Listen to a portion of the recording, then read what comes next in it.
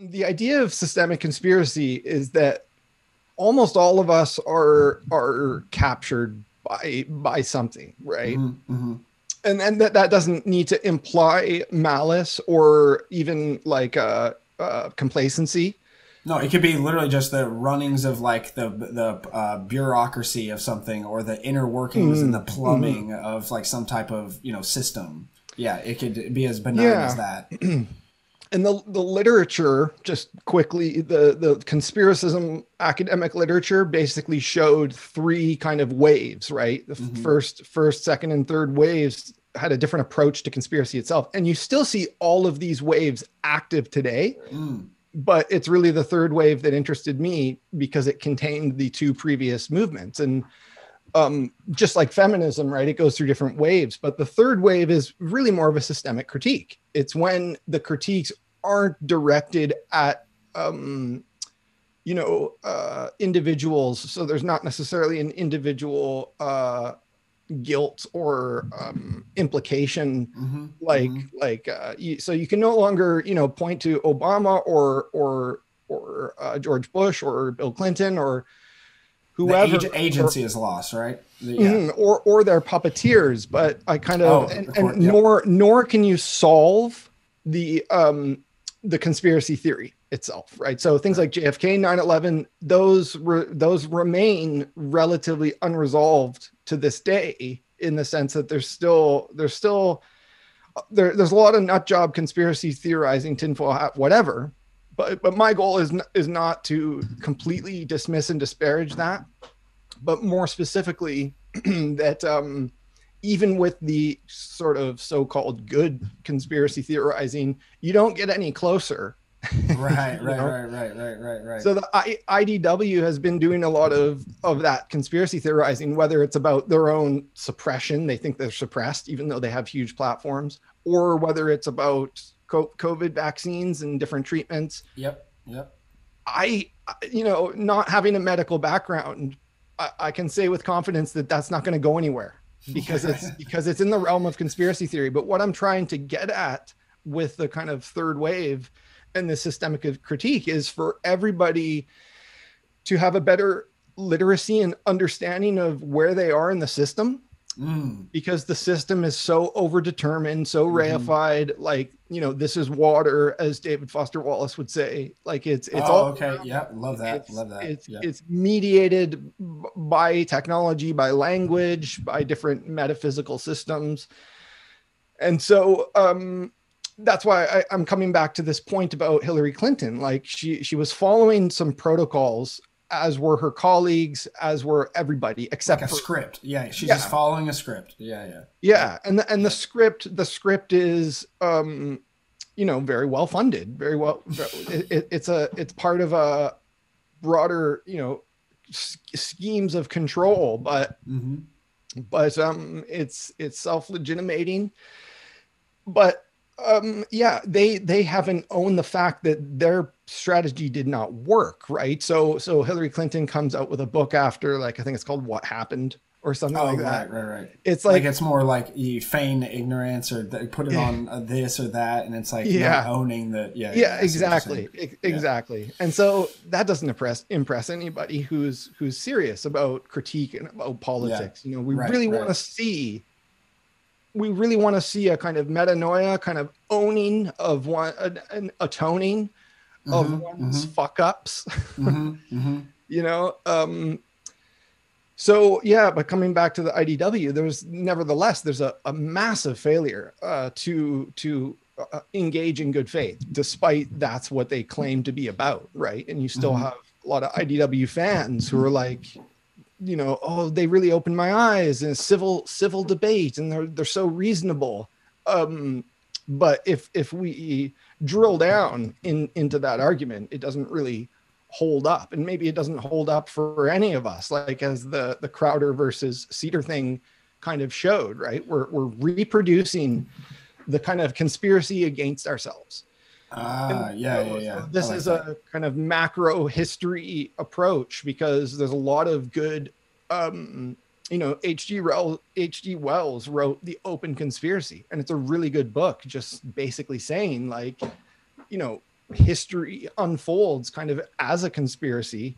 Right. So we might as well openly conspire to make it better. And, you know, that's a good way to put it, because like, you know, the other oldest trick in the book is divide and conquer, you know, and it's like that you can really see that when you start thinking about collective action in the sense of as a framework of knowledge, but then also participatory, like being in the world. And then the fact that collective action throughout history, you know what I mean? Like, yes, there's a lot of collective action that gets to the point of maybe, you know, like nationalism, you know, Nazi Germanism going crazy, but at a whole, collective action is really like stamped down, you know, any type of things like that, because, you know, it's, you're dividing and you're conquering, so you can deal with lesser units of influence, et cetera. But then now it really seems like it's like what you had used, a post-truth era, you know, it's really supercharged. And then I don't even want to say the supercharging of the 2016-2020 election that we kind of agreed that is one full thing.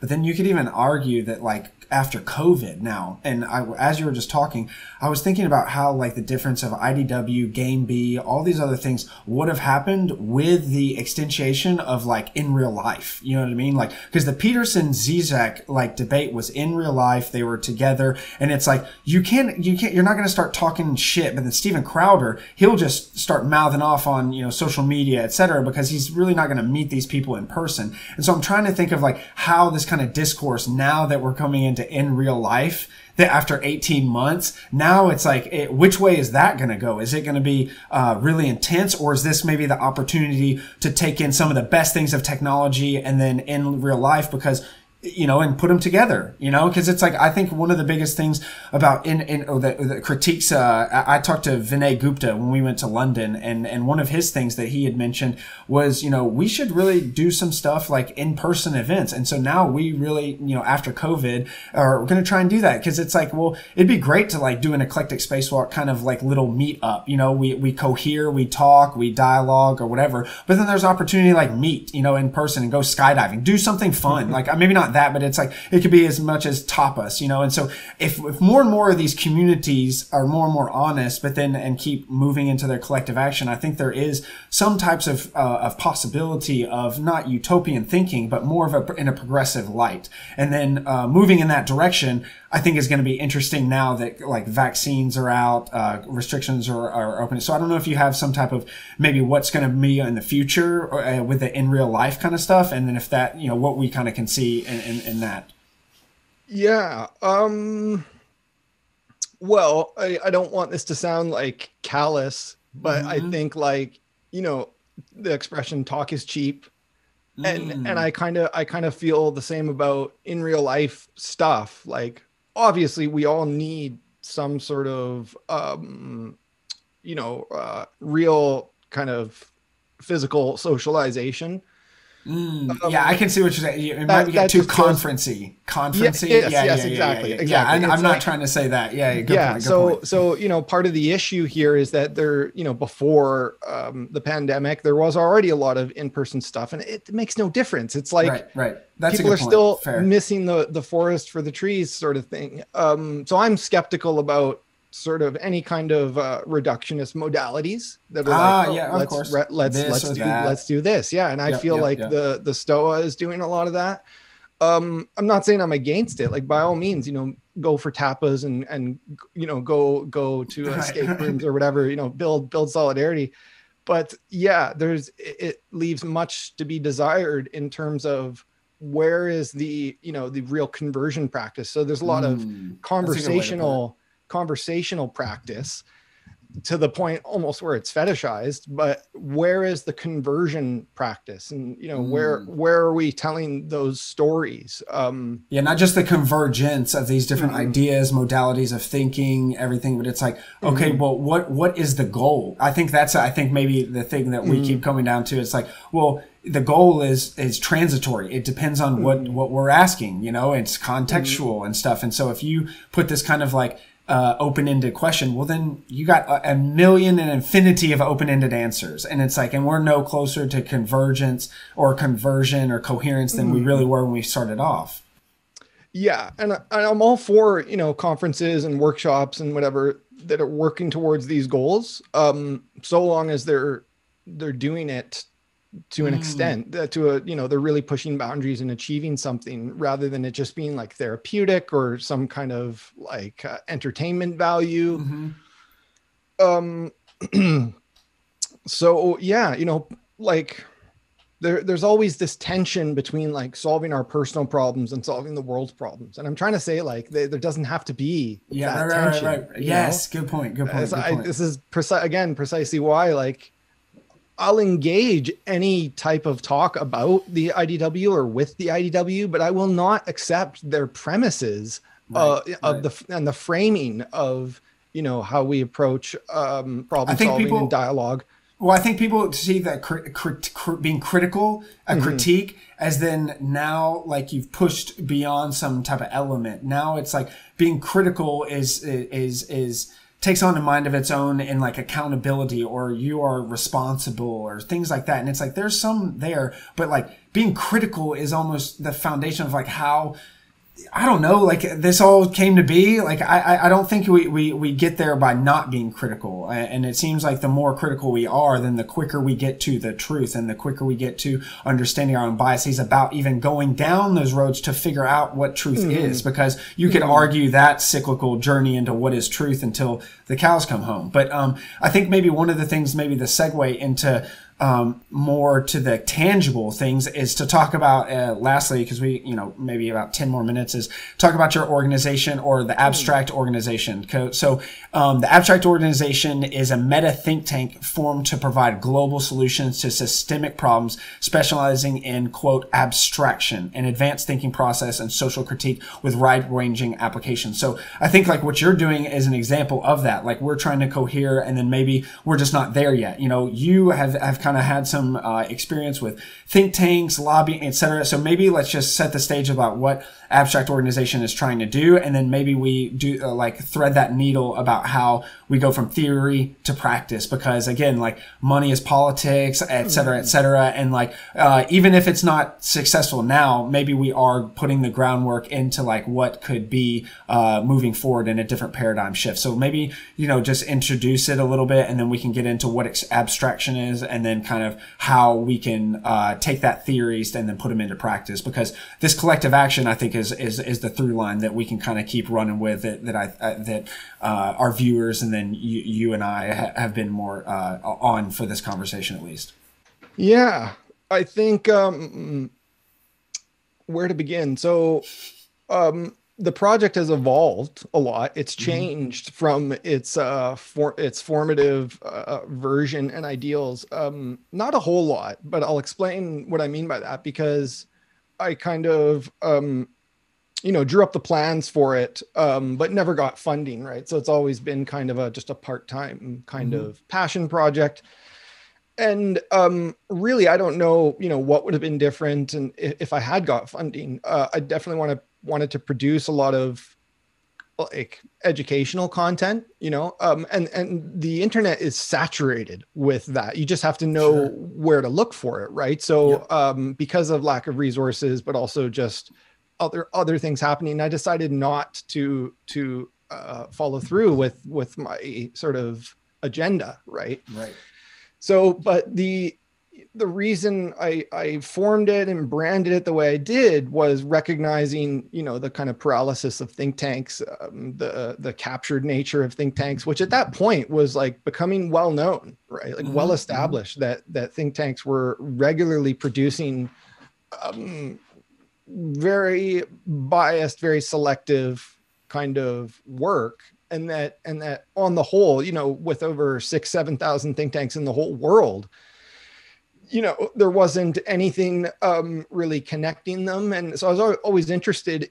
And there's some great, my Anti-Intellectualism article, I open up with a kind of prologue about think tanks, because there's a great there's a great resource there that I pointed to that maps out like, what think tanks are, how they exist between academia and the private sector and media and government and all these things. And so I always aspired to be in those spaces. But then, you know, progressively throughout my whole life, my kind of naivete was stripped away, that these institutions are very high in abstraction, but very low in many cases in kind of veracity or, you know, ethics. Sure. Yeah, Right? that's a good way to put it. Yeah. To the point where you have think tanks that only exist to produce like anti-climate propaganda, Yes. you know, merchants and of so, doubt. yeah. Yeah, exactly. So, so, you know, so my original plan was really this focus on abstraction, because I noticed how many different things it meant, and yet how fundamental it was, you know, as a cognitive process, but as something that works throughout history and is history to some extent. Like you can examine the relationship between kind of intellectual history and paradigms and for better or worse, right, into obviously imperialism and colonialism, slavery, all this sort of stuff, war. So, you know, the meta-modern thing is to like try to synthesize everything from ancient wisdom to like futurist kind of aspirations and, you know, make it real in the present and psychoactive and transformative. And so anyways, I've blabbed on a lot without saying more about abstraction, because that's really the key. That's what it always comes back to. And that's an ongoing project. I don't have a conclusive answer yet. I've written about a dozen articles on abstraction, different types, but you know, it goes into money, MMT again, the aesthetics, pop culture, kind of all that abstraction. And yeah, here I'll read something just so we can get it on the docket or the perfect. Yeah. So abstraction is a conceptual process of complexity reduction that highlights the essential properties or first principles of a given object or idea and analysis across different layers, levels. The process has limitless instantiations throughout many fields, including math, computer science, linguistics, neuroscience, psychology, but most importantly, philosophy, social theory, and artificial intelligence. So like that right there is a very interesting way. It's a framework kind of how to view things or a lens, how to see it. But based on the level of abstraction of that lens, like how your movie kind of put it, it can get pretty interesting in terms of analysis. But then as soon as you start analyzing, then you start seeing how the multiplicative effect of how everything's kind of ingrained together. You know, everything's interconnected and stuff. Yeah, and I've had some insights that have been fleeting and hard to capture, right? So I've tried to capture some insight into whatever I write and produce and put out there, because it doesn't stay in my mind, you know. And I think that's right. That's part of the problematic of doing social philosophy, is that like we can't all be, you know, like Chomsky or Foucault or Chomsky versus Foucault. Like, you know, we're in an age where, and maybe we've always sort of been here, but where the intellectual problem is so complex, it can only be solved collectively. Right. So we don't need another monograph from such and such academic, right? That serves a very niche function. But what we really need to do is to have a kind of concerted collective action by millions of people in strategic positions, right? Even if it's just all of those people pressing the same button at the same time. It needs to happen. Maybe it needs to be that simple for people, because otherwise they don't know how to coordinate. Well, and that's a good way to put it in the operating manual of Spaceship Earth. You know, Buckminster Fuller, Jeremy Johnson and I talked about that too. It's like, you know, the Russians are at the flight controls, the Americans are at the navigation, the Chinese are at the boot, you know, like cargo stuff. And it's like, no one knows what's going on, you know. But then I wrote an essay called, there was like updated operating manual for Spaceship Earth. And it was about like, it's not going to be one book, like this top down thing. It's going to be this kind of collective, like, thousands upon thousands of like indigenous cultures, your culture, my culture, everyone's, you know, geographic thing, intellectual, and then it's going to come up, and then that's the operating manual for Spaceship Earth. But really, like you said, the only truism, I guess you could say, out of all that is that it only is going to happen if we do it together. And that's like that African proverb, you know, if you want to go fast, go alone, but if you want to go far, go together, you know. And it's like, well, we're going really fucking fast. You know what I mean? And it's like, depending on how far we go is, you know, based on that, like how together are we? How collective are we? You know, kind of deal. Yeah. So I'm constantly disappointed at what I'm seeing in the world. You know, the failure of leftists to converge and consolidate, but especially the failure of everybody else. So yes, I'm hypercritical, which includes criticism of the political left, but only because we're in a so deeply, you know, layered, you know, multi-textured problem.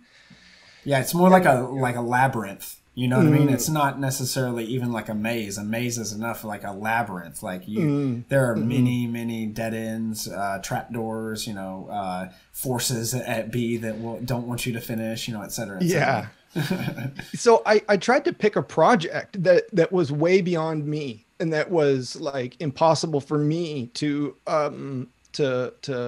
fulfill, to actualize, and also hard for people to get, unfortunately, you know. Well, I hope you're okay with failure then, because like you're gonna be learning a lot. Because I think that's any critique of critics. You know, it's like I really enjoy like your commentary, a lot of the other commentary, because it makes me think. But then at the same time, it's like, what is the next level? You know what I mean? Like, what is beyond critiquing? You know, we need to get like do it. You know, and it's like I think that you have kind of reached that limit of social commentary and writing and stuff like that. Of like, well, we either need to kind of come together, or a lot of these things are, you know, going to end up go from bad to worse.